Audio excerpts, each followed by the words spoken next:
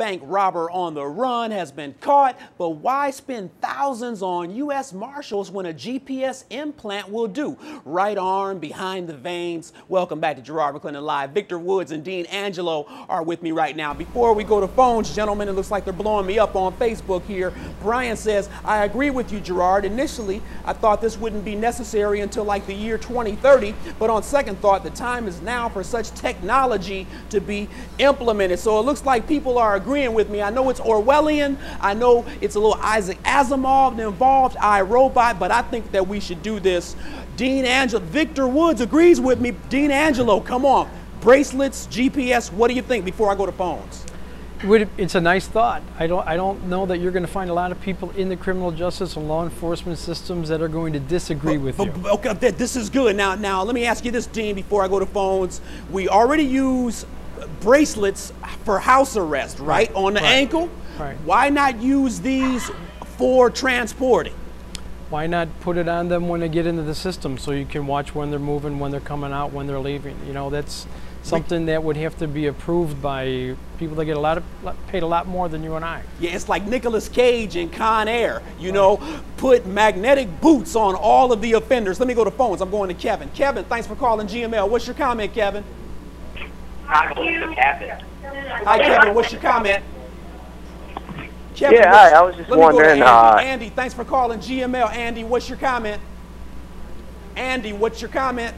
Thanks for letting me call. Yeah, I agree with your idea about the implants, but I don't understand why there'd be an officer sitting right next to him in the car that's armed. I mean, in prison, they don't have armed guards right next to inmates. They make sure they're unarmed just so this thing doesn't happen. Thanks. Yeah. Hey, Andy, thanks for the call. We appreciate you. Let me go to Mike. Mike, thanks for calling GML. What's your comment, Mike? Hey, Mike, what's your comment? You're on GML. Yeah, how you doing, Gerard? All right. I'm a 30-year sheriff's veteran, and I worked for the United States Marshal Service at one time.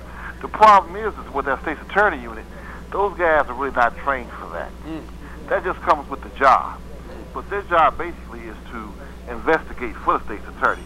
They should not be transporting prisoners.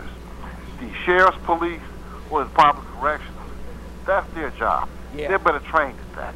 Yes, sir. And that happened because, for one thing, you never have your weapon next to a prisoner in the back. You had your weapon to the driver.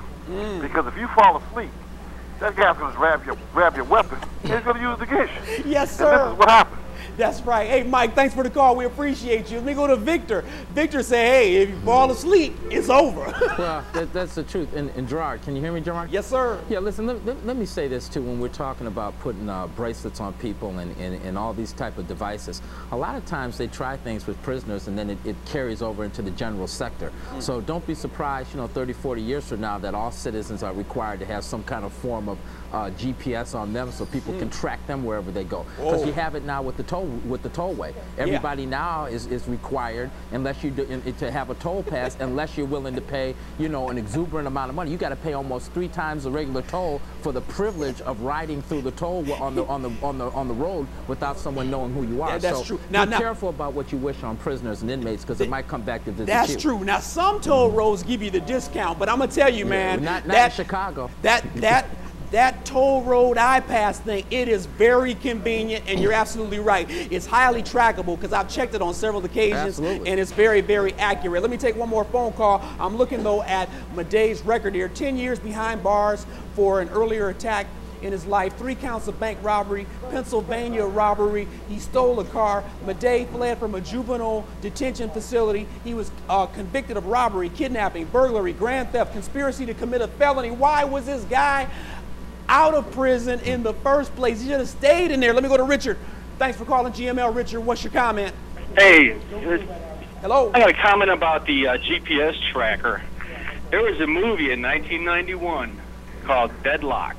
It was a bracelet that hung around your neck. Right. And if you moved away from your partner or from the vehicle, it actually blew up. Oh, hey, Richard. Let's not go to that extreme. Hey, Richard, thanks for the call, man. I appreciate you.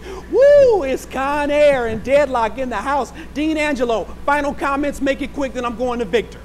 Well, you know, when things like this occur, everything gets re-explored, and they're going to go back and examine the process, they're going to go back and examine the procedures, and if those investigators, maybe because of budgetary reasons, were assigned to transport this guy, like the one caller said, weren't supposed to have those responsibilities, I'm sure that's going to come out as well. Yeah, Dean Angelo, thanks for being on GML. Victor Woods, final comment, man, 15 seconds. Hey, listen, my final comment is simply that, you know, we need to spend some more time in the Bureau of Prisons around this country preparing people to re-enter society. As long as we just house people and we have a system that's going to allow people to leave, as long as we just house them and don't do proper things to prepare them to re-enter, then we're going to have all kinds of crazy people running and escaping from law and being a public safety hazard. Let's spend and put some money and budget some money in helping these people before we release them back into society, because otherwise we're just releasing time bombs back into society. Author of A Breed Apart, Journey to Redemption, Victor Woods, thanks for being on GML. Thanks for having me. I appreciate it. Professor at Calumet College, Dean Angelo, thanks a lot, my friend. You're welcome. All right.